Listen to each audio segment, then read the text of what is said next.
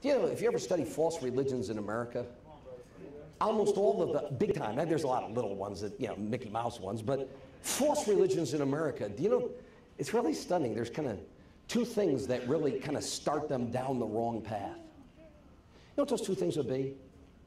First, most of them start with setting the date of Jesus' return. That just seems to be a real fast way to start a false religion. I don't know why. Do you know the second one? A confounded view as to who Israel is. Yeah. So many false religions come from people who spiritualize Israel. Come on. You say, well, when the Bible talks about Israel, what's the Lord talking about? Israel. Israel. That's what he's talking about. So when the internet pastors say from North Dakota, or why not Costa Rica, or Arizona, wants to be your pastor, you better go to the Word of God and say, I'm supposed to have a pastor in 1 Timothy that meets qualifications. I'm supposed to have a pastor according to Titus that meets qualifications. I'm supposed to have a pastor that I have a personal knowledge of, and I know his testimony, and I know that God has put him in my life, and I know the internet is amazing.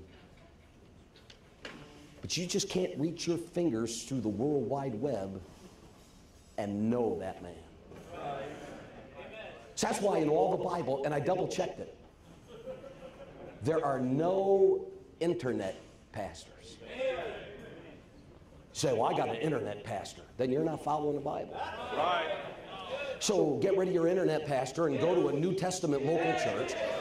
Get yourself baptized, become a member of the church, start giving, start serving the Lord, start being faithful. And when your pastor is not 100% perfect, you just laugh and say, well, neither am I. And by the grace of God, you just say, I'm going to serve the Lord, because though I may know my pastor is a normal guy, I may know my pastor is one of us, I may know my pastor, and for all of his successes, you know, he's got a fault or two, like he's got me as a church member. That's his biggest fault.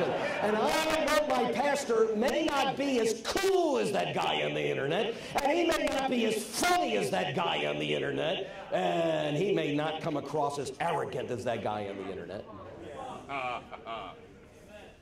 And maybe my pastor hasn't been arrested like that guy on the internet.